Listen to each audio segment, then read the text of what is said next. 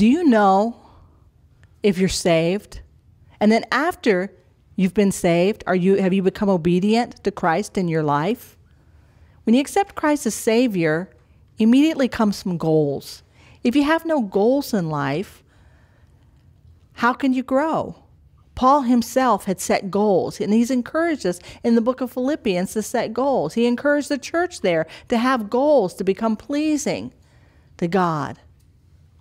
In Philippians chapter 3, verse 14, Paul says, I pursue the mark for the prize of the high calling of God.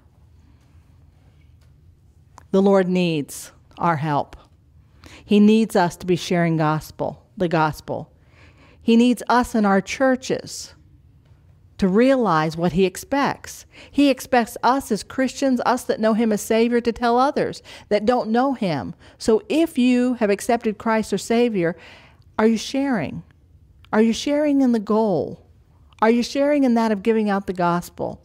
It is my prayer that you will take and consider in your heart the goal, the motivation of reaching that goal, because God, we need to magnify him. He is in heaven. Jesus left that heaven to come and die for you, and now our goal is that of pursuing heaven.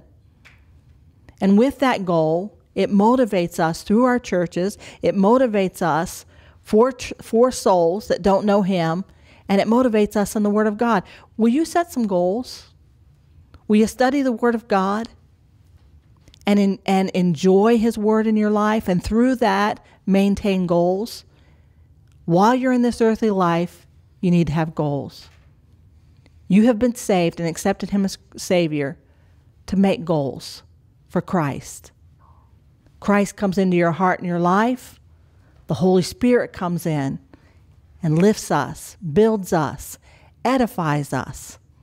Edification is so important because that edification helps us build goals to serve him in a better way.